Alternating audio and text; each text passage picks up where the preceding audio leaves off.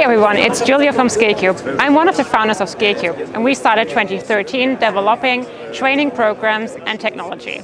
So at today's show, we have a variety of our products with us, which are ECG simulators and ventilator simulators, as well as an audio-video debriefing system called Cube AV Go.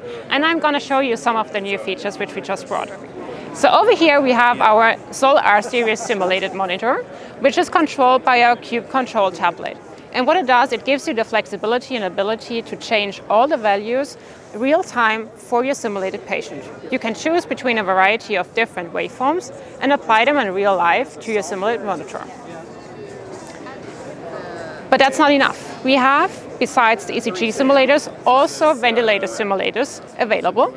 Right now we are on displaying the Hamilton T1, which we call Cube T1. It comes in a separate hardware set with a buffering hose attached to it, and it can be controlled off the same Cube Control tablet, meaning that we try to support the instructors by fulfilling all the tasks they have during a simulation training. Moving further, we also have a Cube assessment device, which is there for the students, and it gives them the ability to sample further information they need for the decision-making process. They can, for example, get some auscultation sounds.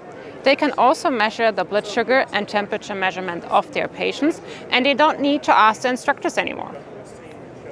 So that's a great tool to add to the simulation training and also reducing the cognitive load of the instructors.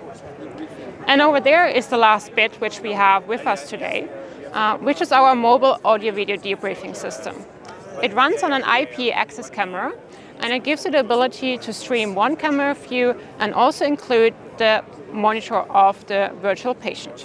So during the scenario, you can make different notes and markers, and just with the Apple Pen, just write into the display, and that way you set a marker, which you can use then for later on debriefing. So thank you for watching the video. We look forward to hear from you.